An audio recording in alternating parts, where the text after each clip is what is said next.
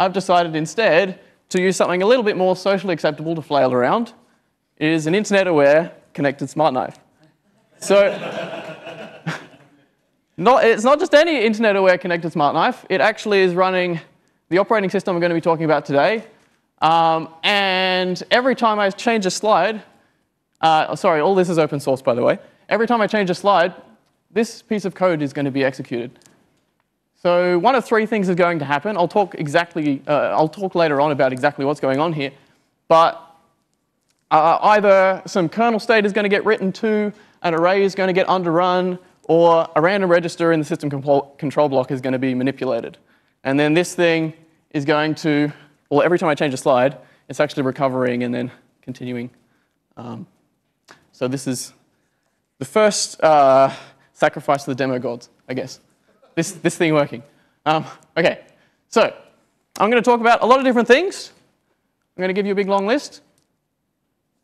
I'm going to be talking about what memory protection is. I'm going to give you a look at just a really high-level overview of what a memory protection unit is, what a memory management unit is, what a system looks like that has no protection at all. I'm going to tell you who might be interested in memory protection hardware. And then I'm going to move into the eChronos real-time operating system and how we introduced memory protection support into that. And all sorts of other fun stories as well. So I might actually switch to my, so the capacitive touch sensor on this is really, really sensitive and it's really annoying. But I've already demonstrated that it works, so I might actually switch to this one. So why? Isn't that funny that the stupid knife actually works, but this one, oh yes, okay, all right. So why memory protection? Well, often you don't have any choice. So if you're using a chip that doesn't have any memory protection unit, or you're in a really cost-constrained situation, you don't have any choice. But it's becoming increasingly common, especially in cheap chips, for there to be some basic memory protection functionality. And that's why I think it's interesting to talk about that at the moment. So if you don't have any memory protection at all, you can crash your system if, for example, OK, let's just take an example. You're writing firmware for some IoT node. There is a task that is for each sensor. You might have a master task that communicates back to a router. And for example, the code that's in one of your sensor tasks could easily just randomly overwrite some code that is in your communication task, or vice versa, or just write into some memory that belongs to the kernel as well. So that's the sort of thing that might happen if you don't have memory protection. Now, one thing that could happen is you could crash your embedded system. You would probably think that that's quite bad, and it is bad. But what's worse is if you don't crash the system. Because if you don't crash the system and you randomly overwrite some pieces of memory and it keeps going, some non-deterministic thing is going to happen and you have no idea what your system is going to do. So if we actually take advantage of the memory protection unit that is present on some processors, we can respond deterministically by seeing that one of your policies has been violated and you can restart your system. Or you could do something else like restart just the offending task. Or you can do something that might sound a bit silly and just ignore the fact the default occurred. And there is actually an application for this, which I'm going to talk about later on. All right. So who actually cares? You care? That's good. OK, that wasn't intended to be an audience question, but awesome. That's good to see. So this is a result from a survey given every year by an EE News website. And about 1,000 embedded engineers answered this survey. The question was, what are the most important factors in choosing a processor at the moment? Security features. No one cares. I think that's a bit depressing. Next question. What's the most important factor in choosing an operating system? Security functionality. No one cares.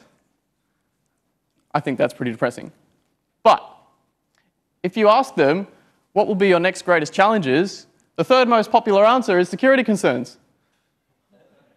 So everyone knows there's a problem, but not many people seem to be doing anything about it in this embedded space, which is kind of sad. Another thing I want to mention here is So the RTOS that I'm talking about today is geared probably a little bit more towards functional safety, but you do get some extra security guarantees with what I'm talking about. I just wanted to highlight that if someone wants to hit me up on that later.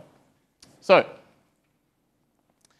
3-letter acronyms. I hope I haven't used one already. I'm going to be talking about memory protection units. I think I'm saying that really fast. Memory management units. So, just to get an idea, who already knows roughly how a memory management unit works? Okay, maybe about half the audience, so it's probably worth my time to go through this really briefly. So if I have no protection hardware at all on my processor, the CPU pretty much has free reign on the entire address space. That's the simplification. Sometimes you'll get bus faults, but largely that's true. So for example, if I execute some statement, it might not be unreasonable to assume that that's translated into some assembly, at least that array access, that accesses a particular point in memory, and then this will go straight over to physical memory, look up that address, and just grab whatever value's there. Pretty easy, relatively simple. If instead we have something called a memory protection unit, which is a little bit more sophisticated than having nothing at all, then what we get is a situation where instead of going straight to physical memory, we have this body called the memory protection unit that looks at all of our transactions. From a hardware perspective, it's a bit more complicated. But basically, what's interesting about the memory protection unit is it has a set of rules. And that set of rules, in a lot of cases, is called a region list. And each one of those regions indicates a particular partition of memory, and each region has a set of permissions as well. So when I perform this 0x2 whatever access, it sits inside that first region you can see there, which has readable and executable permissions. And so that read is going to succeed because the MPU is like, that's OK, and no worries at all. Now, if we take a negative example, we're looking at 0xf instead, up there. That does not exist in the region configuration, so the memory protection unit is like, no, you get a nice protection fault, and an interrupt is fired. Depends slightly on what the processor architecture is, but generally, something like that happens. Memory management unit. I want to talk about a memory management unit because that's what you see on your computers that you're probably using now. And again, this is a bit of a gross simplification of what a memory management unit actually looks like, just to give you an idea. A memory management unit actually also has an idea of multiple processors. So if I have a CPU running 2 different processors, and one of those processors does a request for a particular area of memory, then what I can actually do is, well, that access, in this case, is going to go through another block, different name, MMU instead of MPU. And the MMU has a different set of rules. This set of rules, instead of being called regions, is called translations. And it's a bit more sophisticated because instead of just blindly checking whether the access is valid, if the access is valid, that is, if 0x20 exists in this translation table, which it does, in column 2, you can see this is coming from process 2, and it's looking for 0x20. That's that second column. It's got read-write permissions, all good, and that's going to translate to 6A. So this access is actually interpreted by the MMU in physical memory to be at 6A, and that is what goes into R0. And this leads to you making the distinction between virtual memory and physical memory, because from the perspective of process 2 on the CPU, you've accessed this memory address, 0x2, and you've actually gotten 6A. So the view of memory from the thing you're executing looks like, your memory view looks like this, but your actual situation on physical memory looks like the blue. And this becomes interesting if you have more than one process. So for example, you could have more than one process that actually accesses memory at the same address, but in physical memory it actually exists in different places. Yeah? Cool. That, most of you probably already know that, but I wanted to highlight it anyway. So if you look at all the different properties of these different things, there's a few differences between them. So a memory protection unit is obviously a lot better than having no protection at all because you can enforce something. But a memory management unit gives you a little bit more. As far as, for example, complexity and energy usage goes, a memory management unit is a much more complicated piece of hardware. And something else that's interesting in the context of real-time operating systems is that your access times, memory access times with memory protection units are a bit more deterministic than what they are with memory management units. You can put a finite upper bound on how long a memory management unit might take, but it's a bit more difficult to do so. Yeah. So, why might a manufacturer who's building a chip actually put a memory protection unit in there and not put a memory management unit in there? I mean, I've just talked before about power reasons and silicon area reasons. And exactly how big is the difference? Well, this is an excerpt from a datasheet from an FPGA soft core. So this is basically what it's telling you is these LUTs are numbers that are essentially proportional to transistors on a chip. You can kind of think of it that way. And you can see that a memory management unit, to implement that in a Vertex 5 is 910, and an MPU is 560. In reality, I would say that a memory management unit is actually a much more complicated beast than the difference that's indicated here, probably because the memory protection unit that is implemented in the soft core in this case is probably just the memory management unit with bits taken out, rather than it being implemented as two separate things, I would say. Okay. So, in this talk, I'm going to be talking specifically about the ARM Cortex-M series of microprocessors, and that might be of more interest to you guys as well because that's the same architecture as what the Tomu is based on, so you all have one. And if you look at all of the different cores in the Cortex-M series, here's a rough overview of the features that you'll find. So the M0 Plus is actually the chip that you'll find on the Tomu. And basically what you're looking at here is the M0 under $1 in volume, probably. The M7 probably around $10 in volume, I would guess. And when these you can see how only some of them actually have memory protection units, but they're all optional. So when you buy one of these chips, you really have to look at the data sheet to see whether it even has one. And when I say optional in these cases, there's also a bit of difference between the actual series. So for example, the M3, maybe like 40% might have one. M0, maybe 10% might have one. That's just off randomly looking at parts on DigiKey. I don't know what the precise statistics are, but yeah. Those are the differences between some of the different cores. So how do you actually know whether a chip has a memory protection unit? Often, you can just look at the datasheet, and you would hope that you would always be able to look at the datasheet, but often you can. This is for an STM32L0, which is what's running on the knife over there. And you can see that it's got platform security robustness with integrated memory protection unit. Easy peasy.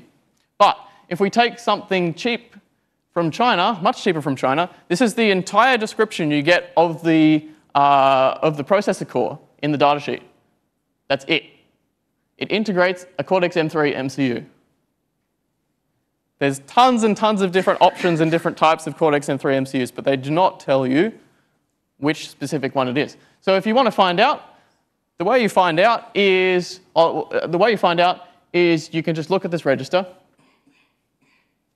Easy enough. And why am I telling you this?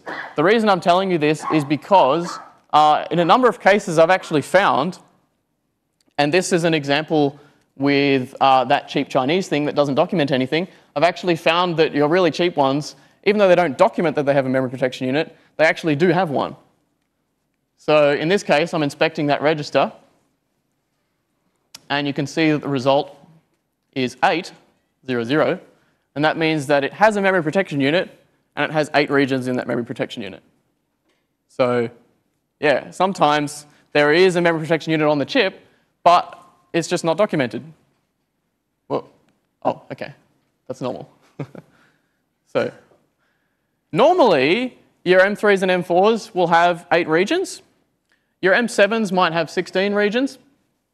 Each one of those regions actually has a set of permissions, which makes sense. And the way that you set up those regions is that you initialize a register that has a base address for each region and a size for each region. There's actually some restrictions on what you're able to set those to, but I won't go into those today. But you can look those up if you're interested. Something else that's interesting here is you can set it up so the memory protection unit is only active in user mode, which is something that you would hope exists and makes it a bit easier to use this in an operating system situation. And this is just another picture that's showing you what's going on. I've already kind of talked about that. But when I say the Cortex-M series usually have 8 regions, that's 8 entries in this box. So that's cool. I'm going to keep talking about the hardware a little bit because I actually really enjoy this hardware stuff. The M0 Plus, which is what's on the Tomu doesn't actually have a memory protection unit, but any other chip in the M0 series has an MPU, a memory protection unit that is a little bit dumbed down. So they've taken some features out. For example, the M0 Plus, they take out the memory management, the protection fault interrupt. So if there's a protection fault, you just get a hard fault. They've taken out the fault address status registers. So if there is a protection fault, you don't know where it came from. And they've taken out the region alias registers, which means that when you load the memory protection unit, it takes you 4 or 5 times longer. So this one is a little bit special. And I thought it might be interesting to look at that. OK. You're interested in using a memory protection unit. How are we going to use it? Well, if you look at the open source community, there is a few different options. The ones that I've got here in gray are proprietary operating systems that are not open source that I saw had memory protection support. The ones on the left do have support. The ones on the right don't have support. Probably the most popular one you'll see around is FreeRTOS, which does have memory protection support. Not the easiest to use, but that's kind of arguable. I'm going to talk about that a bit later. These are not really ordered in terms of popularity, but the top 2 are probably, you've probably heard of Zephyr as well. Yeah. So if you want more information about like which ones of these operating systems are actually the most popular, I've got a link to the survey that lists these at the end of the presentation. Now, very, very, very brief eChronos spiel about this operating system. So it's an open source operating system. License recently changed from GPL to a special BSD type license. So it's a little bit more open than it was before. A module of the RTOS scheduler and some other parts have been mathematically verified, and there's some cool papers about that. And lastly, it is ridiculously tiny and ridiculously fast. That's going to be the end of my eChronos spiel. So with the eChronos RTOS, the focus is really on functional safety and less so on blanket security. And what I mean by that is that we're looking more at the type of application. For example, you might be looking at an airbag controller or a pacemaker or something like that, rather than something like something that's internet connected and it's easy for you to deploy, somehow attack it with malicious software. That's not to say that what I'm talking about today doesn't mitigate those a little bit, but that's just to give you an idea of what this is designed for. So part of the reason why eChronos has this model is because when you create a firmware image, you already have all the source code for your application. Okay. Now, admittedly, some of that source code might be a 20,000 line USB stack that you got from TI, and you don't really know whether it's bug-free, but you do have the source code. Yeah? So the goal with what I'm talking about here is we want to make it more difficult to make implementation mistakes. All right. So how do we actually achieve it in this case? Well, basically, what we've done is, by default, set it up so that every task in the system can only access its own stack and code. And you actually get a lot for free by doing that, because, for example, if you're talking about task kernel isolation, if every task can only access its own stack and code, then by definition it can't access any of the kernel state. So you get a lot for free like that. Another thing that's kind of interesting is that we don't actually kind of isolate specific, so the stacks are independent and each task has their own stack. The code segments themselves are not kind of individually allocated for each task and permissions set separately for code segments. So the code itself isn't protected, but it is read-only, so you can't actually write it. And if you want more information about that, and if that sounds a little bit strange to you, there is a paper on it called Safer Sloth, and there's also, it's like an industry standard used in automotive applications, and there's all sorts of literature around that. I can talk about that at the end if you're interested. So, the problem is if you give a task only access to its own stack, it's pretty useless. I mean, it can make system calls, but you really want to be able to do something else. So how are we actually going to give extra pieces of memory to each one of these tasks? Well, in our case, we use something called protection domains. Now, this is actually slightly different to the implementation that you might see in other RTOSes, and I think it's pretty cool. So I'm going to explain what it is. Basically, what a protection domain is it's a way of naming a blob of memory. Pretty simple. And here's an example. So at the top there we have the GPIO device.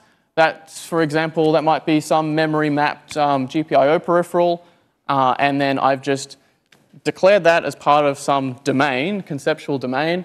And then after I've created these different domains, so one of them might contain some peripherals, one of them might contain some global state, something like that, we can then start to associate tasks with those protection domains.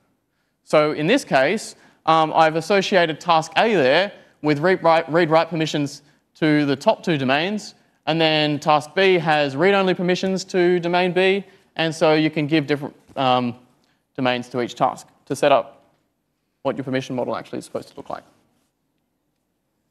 All right. Now, if we take a simpler example, the reason I'm giving you this simpler example is because now we have a case with a task that doesn't have any permissions or any associations with protection domains at all. And that's interesting because if we actually start looking at what this situation looks like at a hardware perspective, at an application perspective, here's what's actually going on. And please don't be scared like this. I know it's a bit of a scary diagram. Don't be scared. So task A. Task A, if we have a look at task A has read-write permissions to this particular UART domain.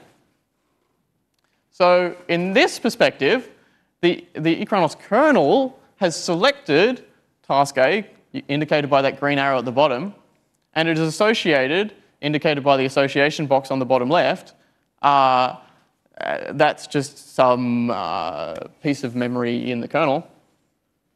It's selected that particular set of associations, which means that task A has read-write permissions to the UART domain, as you can see up there, and it also has access to its code segment on the left and the stack of task A on the right. Pretty simple.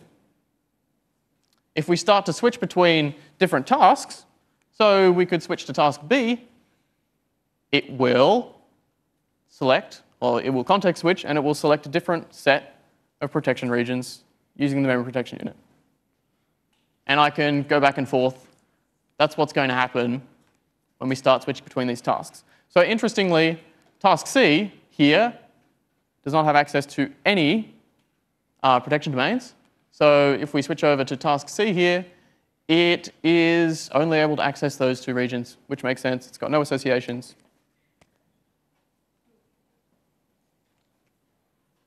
Cool.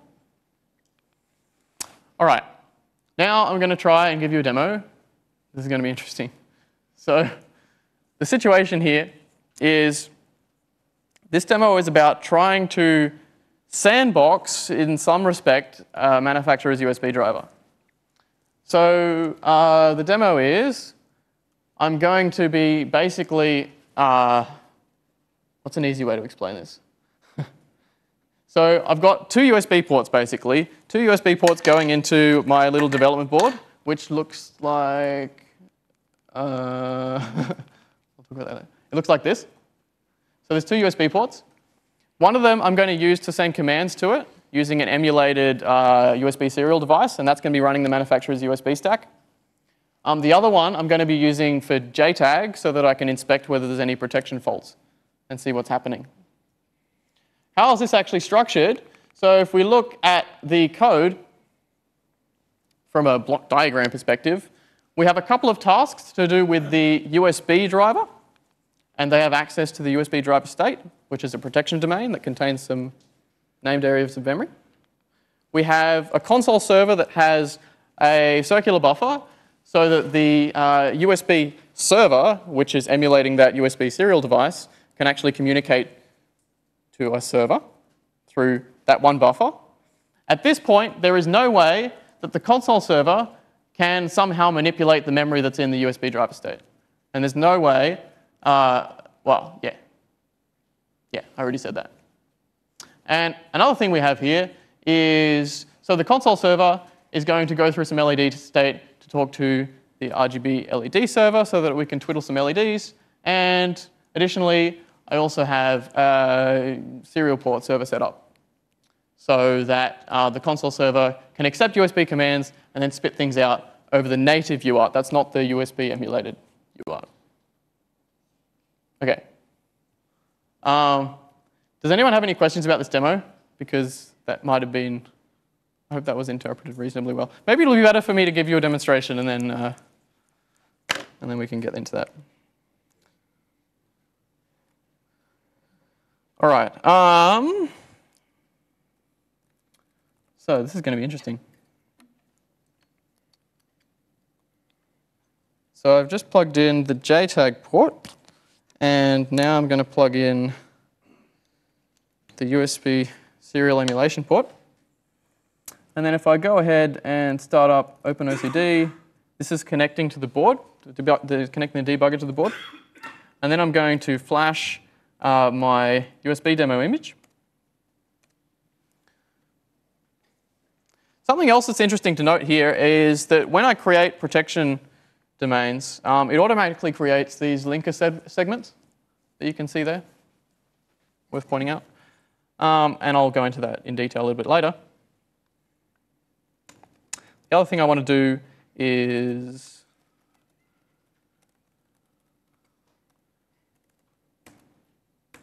that's actually, okay. Okay, I've hit a breakpoint on main, so it actually hasn't actually initialized the USB stack yet. So if I actually do initialize the USB stack, there we go. Info. There we go. So now we're talking to this development board through an emulated USB serial device, and we can do a bunch of stuff. For example, if I go LED on, this is not something you'll see on video, but it's turned the LED on. Yay! But it has gone through that entire network of tasks that I showed you before. I can turn, if I leave the LED on, I can do demo peripheral,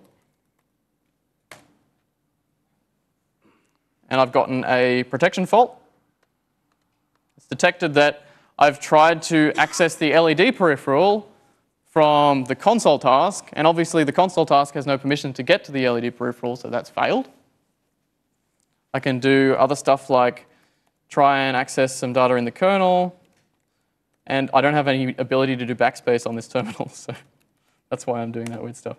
Okay, another protection fault, and I can also do fun stuff like because at the moment the fault behavior is skipping faulting instructions because it's in debug mode. Normally you would just reboot the device if you get a protection fault. If I do something like try and cause an infinite recursive loop, demo stack, it'll just constantly protection fault because it's just skipping the instruction and it's like in a while loop that can never finish. But normally, if you're setting up a system like this, you would make the system reboot. Okay. I'm actually pretty happy that worked. Oh, that's my recording of it in case it didn't work. Okay. All right. So when you're creating a protection domain using the build system, you can create what's called an address domain, which is for memory mapped I/O and peripherals, that sort of thing. Or you can create a symbol domain, which contains like your global variables, for example, your just random arrays, that sort of thing. And what these declarations look like, well, if I'm creating a protection domain for a peripheral, it might look something like this. I give it the base address and the domain size. If I'm doing something that is just a region of memory that contains some globals, I can add symbols, which are pulled in using the linker. And you can also do stuff like annotate an entire object file instead of just a particular symbol. And that's how you can create protection domains using this. There's a lot that goes on under the hood to make this possible. So when you've created some protection domains, you can use them in your tasks just by adding an associated domains field to your task, and then give each domain a permission. So for example, the first domain there is not given any permission indications there, which means that it is read-only. If you didn't have that domain annotation there at all, it wouldn't have permissions at all. So this kind of continues the tradition of having to opt in to get any memory permissions at all. And of course, there's writable, executable, that sort of stuff as well. So, yes? So what you just showed us is some sort of configuration for the RTOS? Yeah, so that's exactly right. So I didn't want to go into too much detail about how precisely the build system works, but essentially, when you create an RTOS system, you have your C implementation, which is your source, but you also have this XML formatted configuration file, which is what I'm showing you here, that is kind of, they're all kind of munged together and then give you a firmware blob at the end. Does that answer your question? Yeah. Okay. Cool. Yeah. Okay. Right. System calls. This is an interesting topic because basically, so because eChronos is a library RTOS rather than your conventionally 10 minutes? Okay, thanks. Instead of like your mode switching operating system, basically when you make a system call in big quotation marks, because it's not really a system call with a library RTOS, what's happening is it's just exactly the same as a function call. So it looks like this.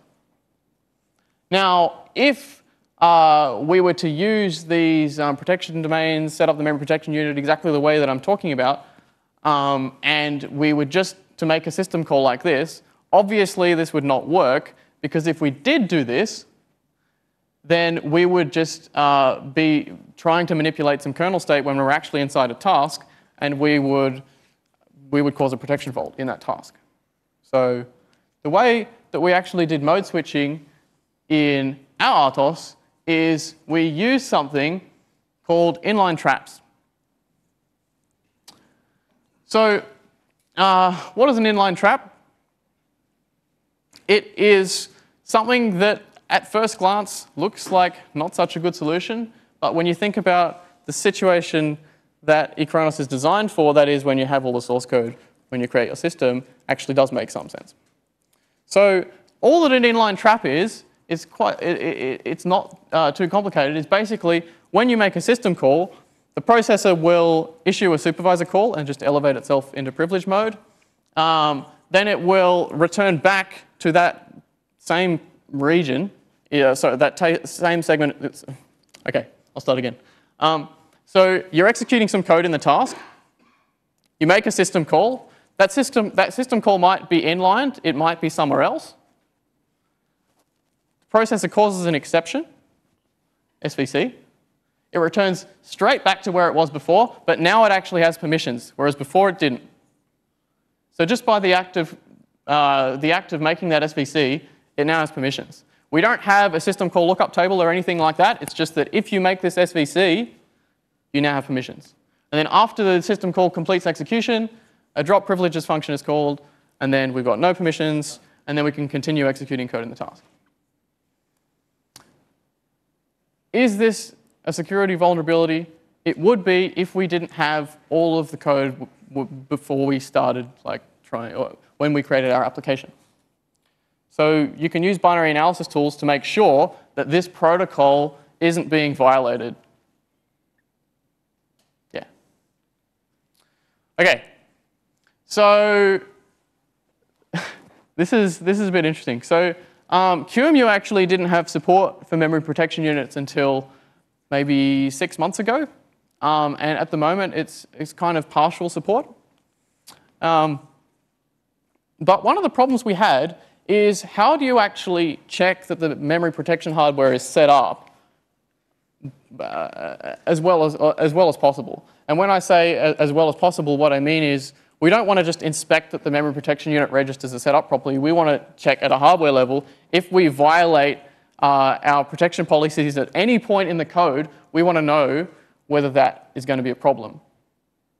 And why is this a problem? Well, if you're trying to do regression tests and you want to assert that you will cause a protection fault at any point in the code, you will basically crash the system at the first fault in the code, and then you will just not continue executing because that's just, you're taking a hard fault or something like that.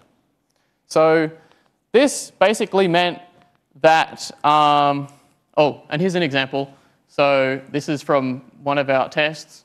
It will just do something that should cause a protection fault, do something else that should cause a protection fault, do something else that should cause a protection fault, and obviously, normally on hardware, the first one would just crash the system, and there's no way for you to test anything after that. So the way that we fix this is probably the ugliest function I've ever written.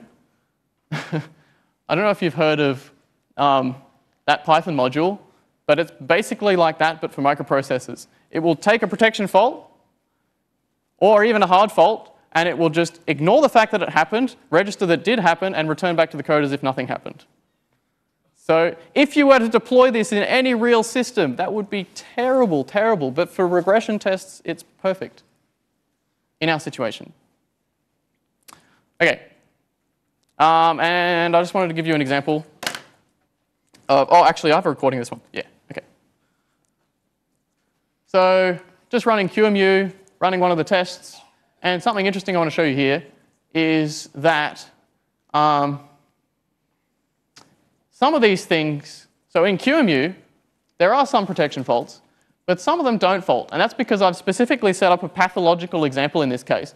If you make your memory protection regions less than 1K in size, the behavior will actually differ between what you get on QEMU and what you get on the actual hardware, because the hardware supports down to 32-byte sizes of regions, whereas QEMU does not. So that's something that I'm working on fixing at the moment, but I thought that might just be useful. So sloth is kind of regarded in some academic circles as one of the fastest RTOSs around. Here are some really, really rough non-paper type numbers that I did in a weekend. What's interesting is that we're definitely close to sloth in terms of context switch and like system call mode switch times. But as far as actually reconfiguring the memory protection unit, that is, every time you context switch, you have to change the list of regions in the memory protection unit, we're actually a lot faster. And I'm not exactly sure what the sloth guys are doing, but the code isn't open, so I don't know. Okay. Cool stuff. So if you want to run the eChronos RTOS on your Tomu, you can. I don't know, I was hacking away on Monday and got that working. And another cool thing that's coming soon is that we actually have integration for libopenCM3. So one of the complaints, you could say, with the eChronos RTOS is that it doesn't have driver support, but libopenCM3 is a massive repository of drivers for chips that you can get, and we're working on supporting that. So that's what I talked about. I'll go back to that slide in 1 second. But these are the links, so I'll leave the links up for like 1 minute, and then I'll go back to that slide. So thanks everyone for listening.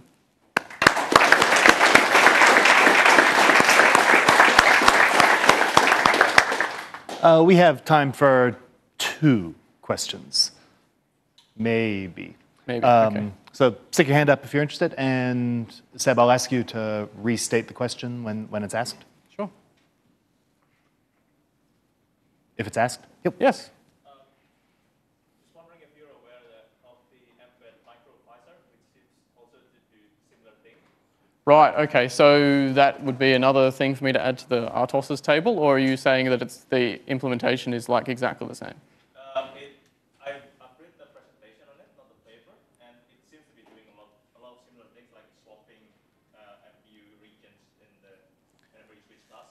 And they got something to try and reduce heap memory fragmentation as well. Oh, that's cool, yeah.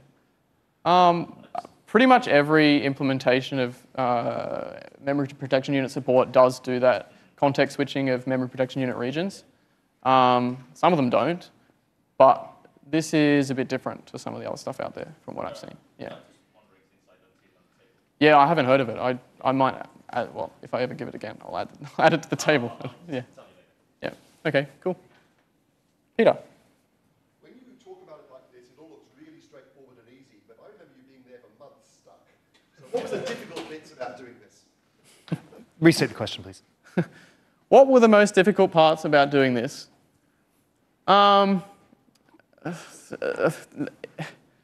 Hardware is hard sometimes. Data sheets are wrong sometimes. Yeah, that's probably most of the answer to my question. And trying to come up with a design that would be that really tailored to what the purpose of the RTOS was for was difficult. Yeah. Yes?